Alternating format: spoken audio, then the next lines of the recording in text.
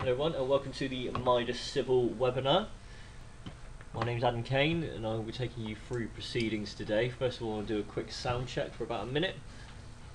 So if you are in the room, could you please put your hand up? I see there's quite a few of you here already, and we've got most of the registrants have turned up. So can you please raise your hand or put comments in the GoToWebinar comments box, and then we will get started in about 30 seconds. Okay, thank you.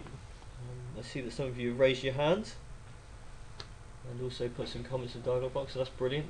We'll get started in a moment. So I'll just introduce myself and what we're here to do today. So first of all, we're looking at MIDAS Civil, and we're going to be looking at the composite filler beam deck analysis to Eurocodes. My name is Adam Kane and I am the technical support engineer for MIDAS. As you can see, we do have the number and also the email address on screen. If you have any problems, then please do phone in or email in and we'll respond to you. We do have, if you do ask any questions throughout the whole of the webinar, we do have one of our trained technical support staff on standby who will be answering the questions, and any questions, if we do have time at the end, will be answered in the question and answer session. So I'll just move on to the presentation. So first of all, just about using GoToWebinar and also maximising the screen. So some general housekeeping rules. I know you can hear me and I know you can see my screen now, so but if you can't hear me, you're obviously set to mute or you're set at very low volume. If you can see the screen or you want to maximise it, just click on the two boxes in the top right hand corner. If your screensaver does happen to go blank, then or kick in, you'll just have to wiggle the mouse or just set it to off if you've got a chance. Just using GoToWebinar now, so use the red arrow if you want to minimise it to the side, or you can also ask questions in the dialogue box as previously mentioned, and any questions we will get back to you at the end or respond to in an email. So just going through the webinar concepts. First of all, I'll give you an introduction and also explain the models that we're going through today, and then we'll just be talking briefly about the composite action and Eurocodes, and then we'll look at some of the modelling in MIDAS Civil, some of the application of loads and boundary conditions in form of pressure loads, and also construction stages, things like that. Then we look at the analysis capability in stresses, moments, and everything like that in the wood armour moment. Then we're looking at results extraction, design capabilities, and then we'll also go on to dynamic report generation at the end. So just giving you an introduction and the structural behaviour. So first of all, today we're going to be talking about an encased steel beam which acts compositively with a concrete floor slab. The concrete transmits actions in compression and the steel acts in tension, just like an ordinary slab. And the need for the billet beam decks is based around the reduced depth in the form of the actual more headroom. So the reduced depth means that you can have vehicle access underneath, so the actual beam's embedded into the concrete section. A large stiffness that this creates is a suitable option for strict code-based vibration analysis and deformation rules, where that's actually applicable in long spans. So today's example, we've got two for you today. First of all, I'll just discuss the top here and talk about the actual filler beam. So there's going to be 15 filler beams at 600mm centres, and the first model is at a 15-degree skew. Now this is a plate model, which is going to be all based around the reason for this is to Eurocode 3, and this steel optimisation is going to be carried out.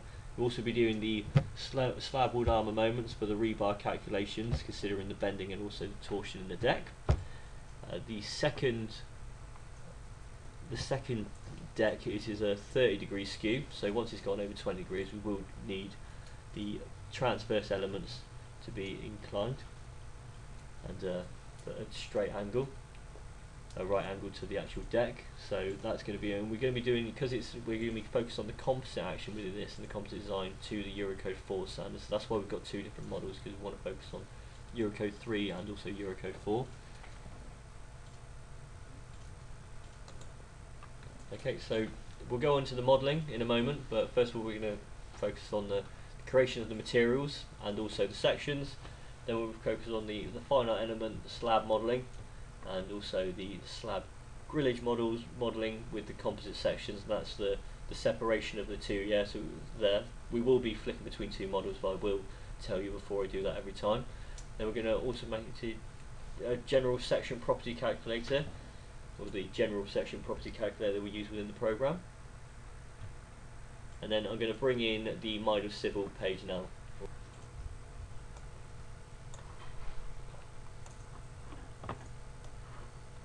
So we have the graphic user interface. What I'm going to do now, first of all, is create a node, and this will create our reference line, create the extrusion. So we're just going to extrude this line to create the reference line for the rest of the structure. Just going to do it at an unequal distance. We've got a 300mm parapet followed by 14 members at 600mm. Then we've got another 300mm parapet. That's our reference line. We just want to rotate that now. Just go to the rotate function, and we just got to give it a distance, or give it 15 degrees. Z-axis. Okay. So now we select all. What we're going to do is extrude these again. I'm going to do it in the X direction. So 0.5. I'm going to do that 50 times to make the 25-meter span. Now we just want to create the plate model, so all the plate elements going across. So we've just got to translate these exactly the same 50 times across the structure at 0.5 meters centered. So that's the actual model being created. Now we're just going to create the materials to go with it. Now we can, when making materials, we can add them. So as you can see, we've got the drop down menus for the steel. We've also got the grades of different steel, so just going to click S355. We can also import them as well. So we just select a different model, and we can just select and import from any model. We can do the same with sections, so just to add a section. So we just got the BS standard there, and we just want to select the actual member. Okay, that's the section properties, and we can also change the offset as well. So we're just going to go center bottom. Just click OK. Now we're just going to import the rest of them because we've already got an existing model. That's all of our pillar beam and everything, and our left parapet and right parapet. So we just click close. Now we just want to define the left and right parapet. So we're just going to select the left to begin with. Then we're going to select the right, and it's just a simple drag and drop function straight from the works tree. We'll do the same with the actual the thickness. So just import the thickness straight from another model. So that's going to be 630mm, and that's been created. So we can just select the left and right parapets and just select, and we just want to make sure that's the concrete. So that's the concrete. Just get the thickness, so that wants that to be concrete as well. You see, we go to the hidden view. As you can see, we've created our bridge deck now, and we can go over to the other model and create the 30-degree skew.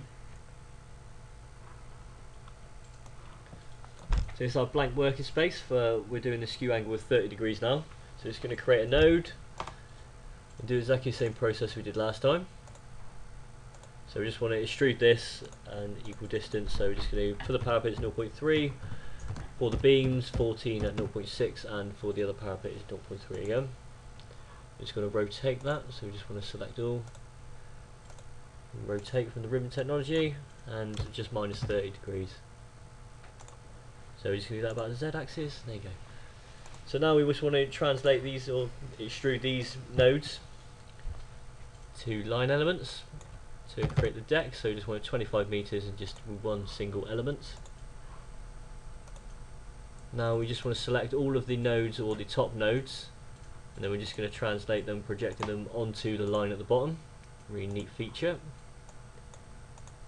And we do exactly the same down the other end.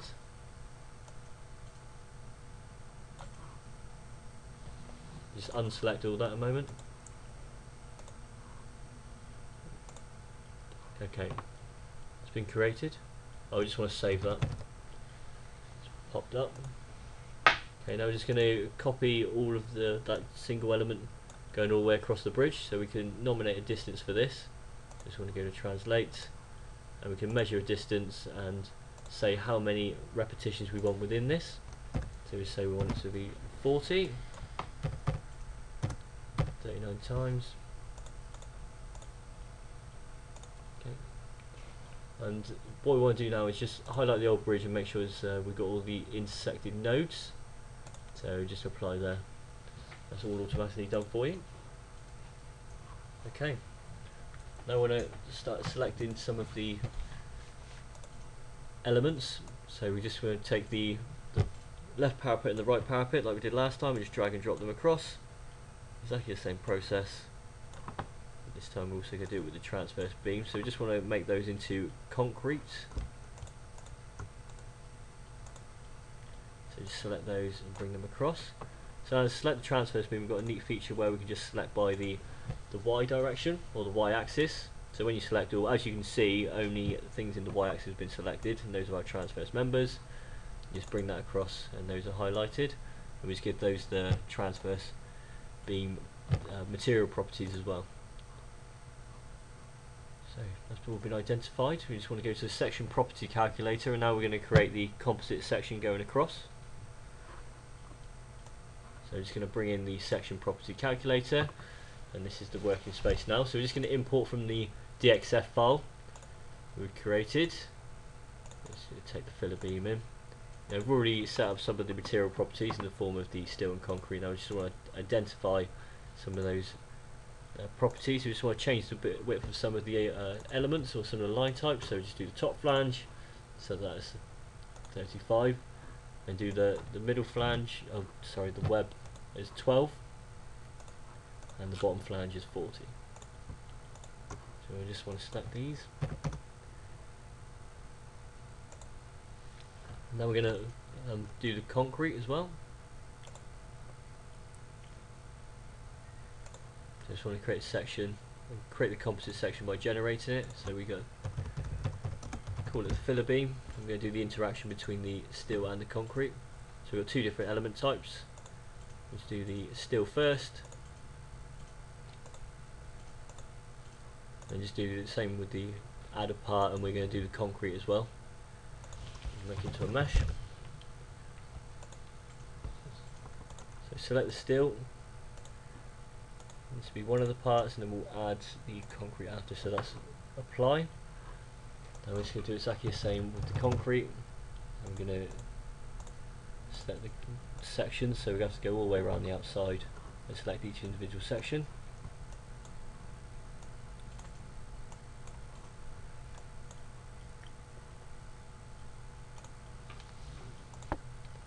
So I'm just going to take a couple of moments to go around here.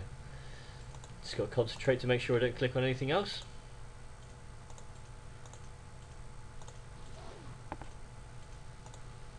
Okay, now I've just selected all of those and just click plane and apply. So that's the actual composite action between the steel and the concrete. So just look at some of the material properties, the composite action between the steel and the concrete. So here we have the steel and concrete and the steel and concrete combined. Okay, now we'll just go over into MIDAS Civil and drag across the model file. Okay, I'm just going to take the section property calculator out of the way, and we're going to bring in the section. We go to section properties and we just go to add, and then we go across to composite. Then we can just select it from the composite center and import from the section property calculator. We do have it saved, so just import that. Bring it in. So we just change the offset because we want it to be at the bottom. That's center bottom. And we just give it a name called filler beam.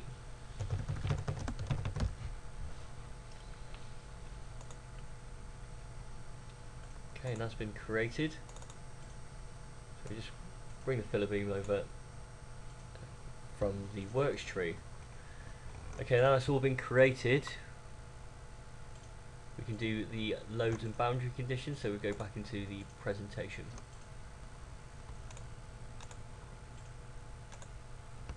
So now we're going to go through some of the loads and boundary conditions. So first of all, we'll look at the bearing supports in the form of simply supports at the ends of each of the bridge deck.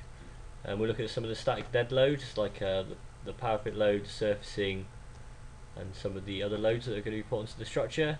And we look at the automatic live load optimization to Eurocodes, where the program will automatically do it when we create the load lanes and also the vehicles we select. Then we'll just generate all the construction stages for the composite action as well. So I'll just bring over the modelling space again, the one we're going to work on. Then just go to the top view and just do the supports at either end.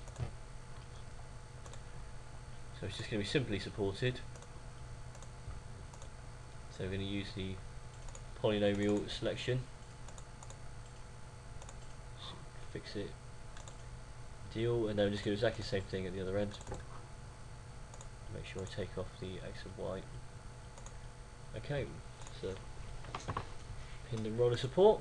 I'm going to focus on the loads and do the self weight first, so just give it some self weight, -1 in the Z direction. Then we're going to do the element loading in the form of the parapet loads. So select parapet and just select either side, make sure that loading's on. So just go for -10, and then we'll do exactly the same thing for the road surfacing as well, in the form of a pressure load. So just select that using the window, make sure all the plates are selected, and we're just going to select the pressure load for the surfacing. So just put that in the global Z direction and -5. Okay, so that's some of the loads on there now. Now we're going to create the moving load, so we're just going to select the Eurocode, and then we're just going to create some of the traffic lanes. So we just add those. It's simply a case of we're going to focus on the footpath first, then just 1 meter, 1 meter, and 0.8. Okay, so we're just going to start. We got the skew at the start and the finish, which is 15 degrees, and then we just put the reference point, which is the start of the bridge and the end. I'm just going to delete that one, just misclick that. Go again. So just apply. Now we're going to do lane 1. So 3 meters, 2 meters for the vehicle, and then 2.3 meters. You're going to keep the angle the same, and also just select the start of the bridge and the end of the bridge. Click apply, and that's our second lane, or lane 1. Go to our second lane now. It's the same thing, just next to it 6 meters. Select the first point and the last point. Apply, and we've just got to do the footpath on the opposite side. So footpath 2.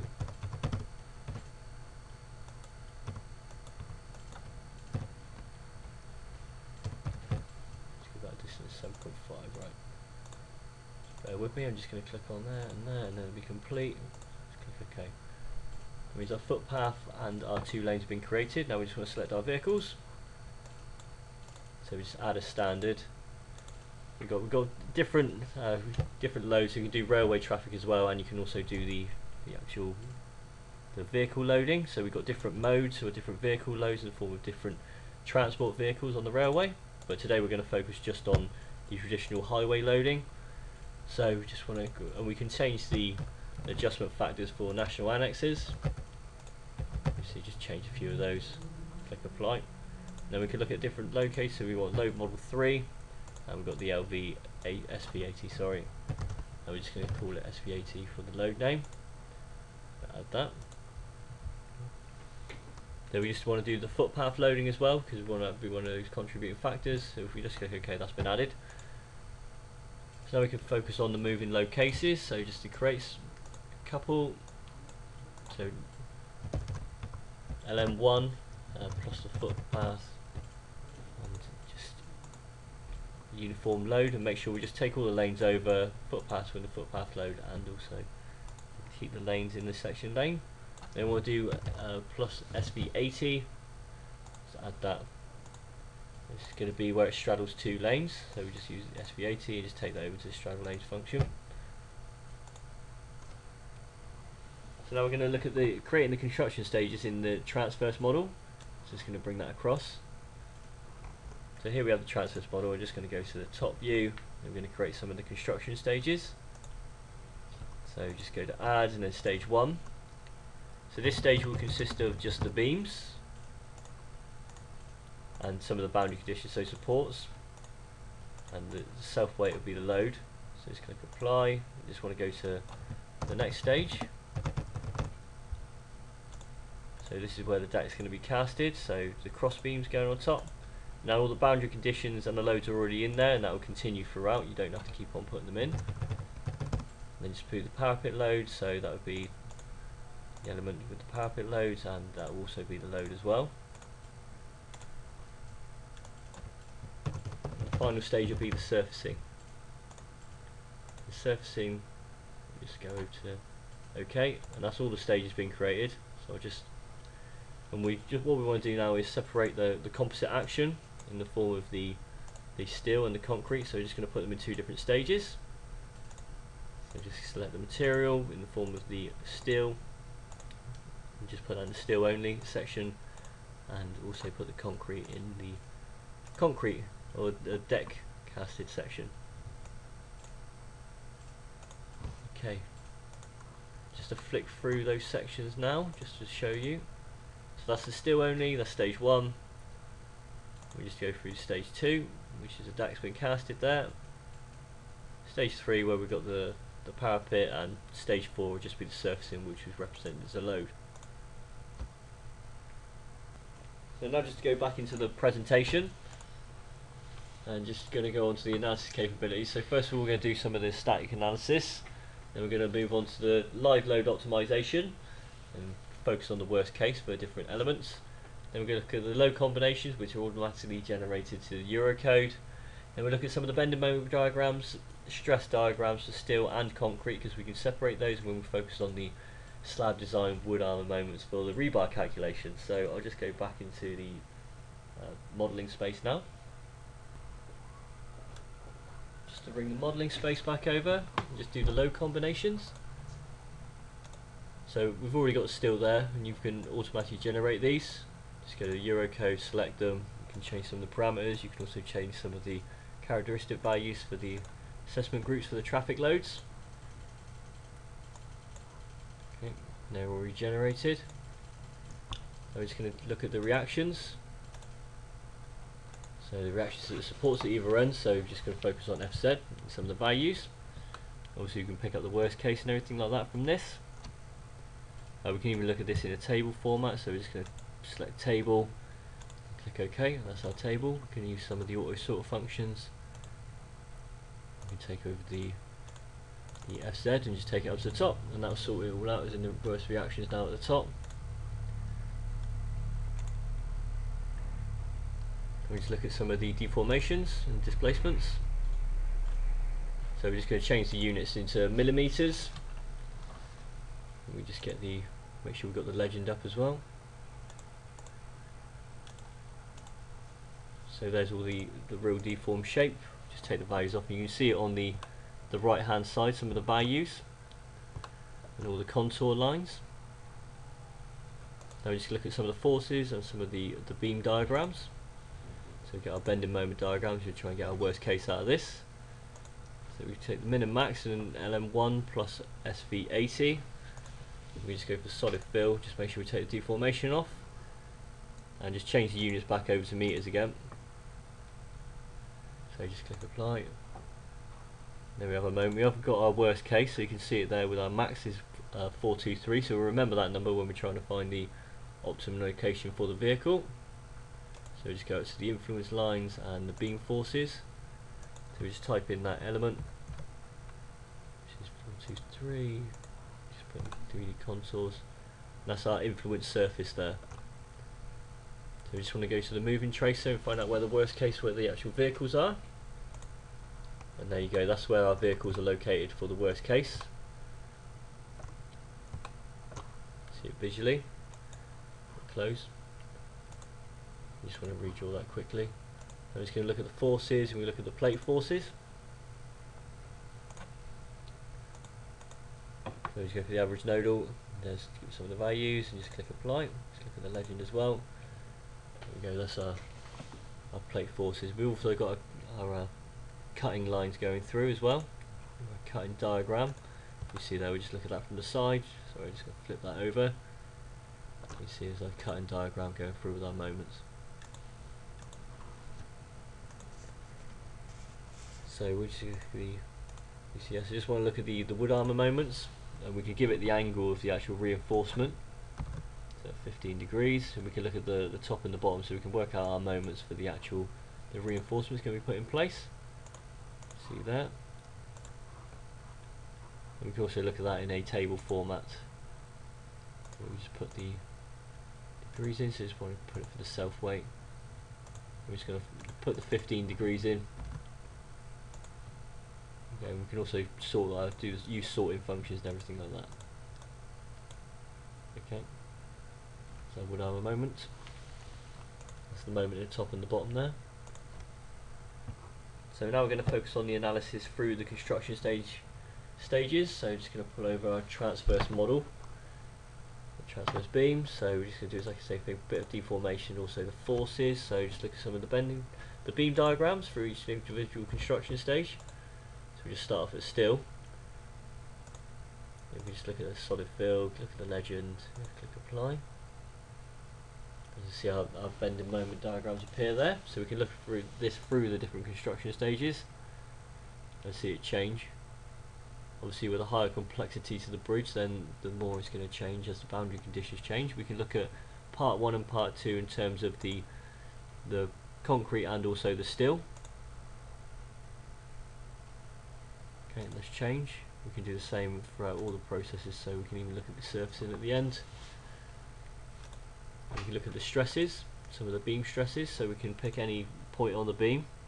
We've got 4 separate sections, so we can look at the top flange and the bottom flange. So we look at the bottom flange in part 1, which is just the steel.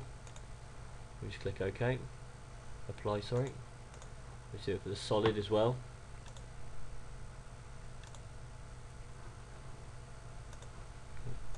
I'm just going to select one section and isolate it.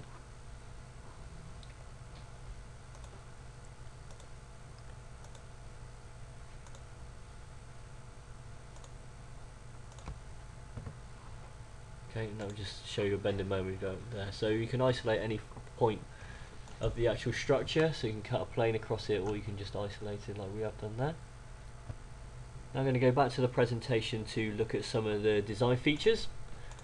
And we'll be starting to come to the end there. So these are some of the design capabilities. So what we're going to do is focus on the steel section optimization as per Eurocode 3, and that will be done on the skew model of 15 degrees.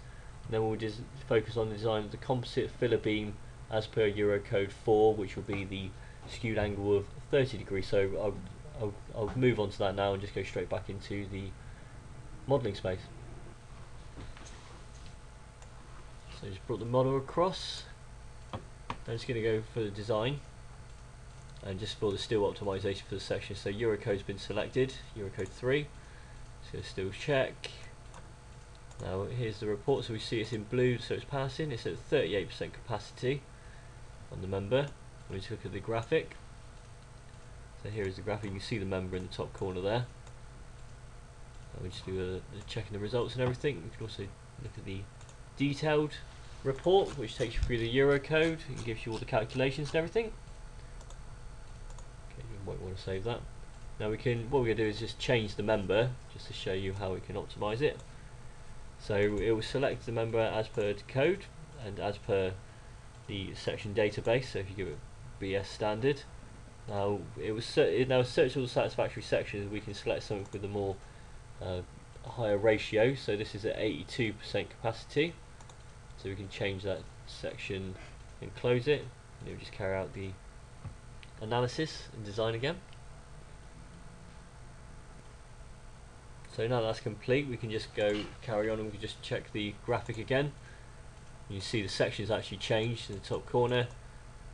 We've got the design parameters and everything. So we just close that now, and now what we're going to do is focus on the other model.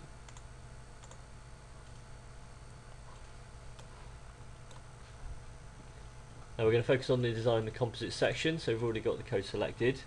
We can just go and look at some of the design parameters. Now we can change any of these. You can also just look at the ultimate limit state and the serviceability limit state. So now focus on the longitudinal reinforcement. So we just look at the section. Obviously it's nominated all the reinforcement already, but we can change them and we can manipulate them and put more bars in. I just want to do the design results and look at the bending resistance. So here you see the classifications of each of the members, and also the elastic and plastic analysis being carried out. So we just look at the resistance to the vertical shear now, and that'll come in a table format. We can select it as well. We can filter it down.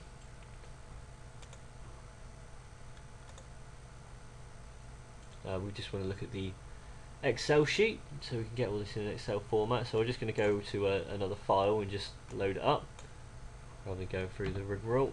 And see, as you can see, we can look at the crack width. Look at that. Put the concrete and the steel. So look at all the other different parameters like resistance, vertical shear, and everything like that. So the longitudinal shear for the surface ability limit state. Now I'm going to go back into the presentation and just go through to the dynamic report. So this is the dynamic report. What we do is we just upload any of the images, any of the tables, graphic representations such as bending moments and things like that, and you just upload that into the reports tree, which I'll show you practically in a moment. The reason why it's so dynamic is if you change any of the modelling space, any of the loading criteria, then you can regenerate a report, which I will show you. So going back into the modelling space, I'm just going to pick up some of the images.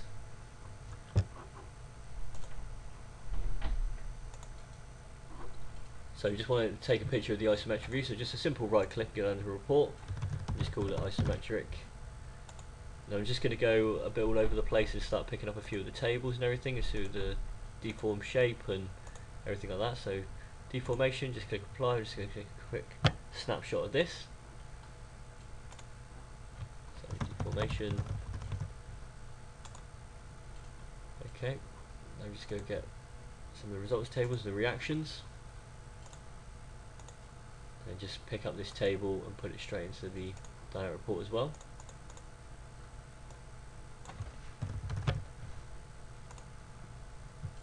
Okay. I've got a few of the parameters in there. I just want to go to tools and dynamic report generator. Now we're just going to open up a new document. You can open up a template or a predefined. Here we have our working space, so we're just going to drag and drop everything across from the working window or the report stream. We can edit any, put any of the text in, so I'm just going to put design report.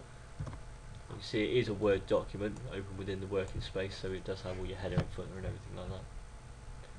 So just bear with me a couple of seconds while it loads up. So there's the isometric view, here's the deformed shape. Just take a couple of moments to transfer across, and we just put the table in there as well. Okay. We can also look at the beams themselves and the section properties.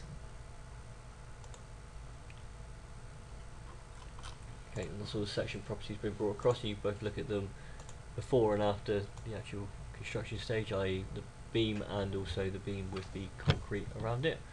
Then we can look at the short bill of quantities.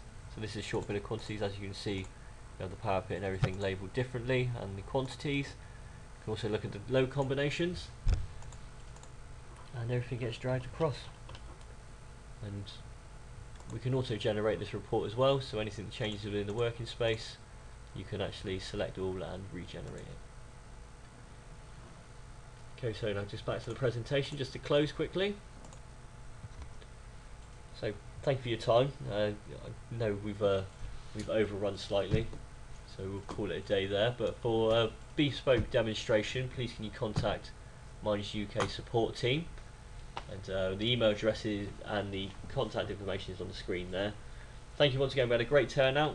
More people turned up this time, so and hopefully by the next webinar we'll have even more people turn up, and an invite will be sent out to you shortly. All of this content will be uploaded to YouTube along with the longer extended training video as well, so look out for that, and please subscribe, because if you subscribe you will get the updates, and we're also on all the different media groups now, including LinkedIn, Facebook and Twitter. So thank you for your time.